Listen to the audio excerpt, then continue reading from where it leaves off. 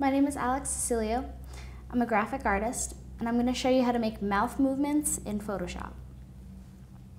So what I've done here is I've pasted two pictures that I've taken of myself saying some vowels so that I could better understand how my mouth looks when I'm saying this. So I have A and E, and so the reason that you might want to know about this is because Photoshop has an animation program, and if you're making an animation where the character is talking, you might want it to look pretty realistic. And there are really some quick methods to learning that, and the easiest way is to take a photo or a video of yourself saying words that have a lot of vowels and consonants in them, so that way you can really get that understanding. And there's two ways you can go about doing this. If you're not really good at looking at something and drawing it, then I'd recommend just tracing over your image so that you can learn what kind of lines you need. So I'm going to go ahead and use my paintbrush tool, and I add another layer on top so that I don't mess up the image.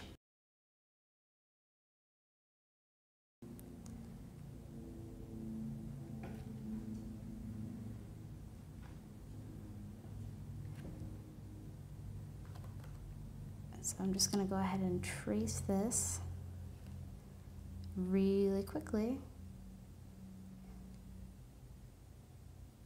And then after that, you can go back and look at it and say, okay, so now I know where the teeth are, where the tongue is. As you can see, the tongue is actually right there. And then you're going to want to also make sure to add this little guy up here. And then your bottom lip. Maybe some just lines right here. And you can even, if you want to, just do that.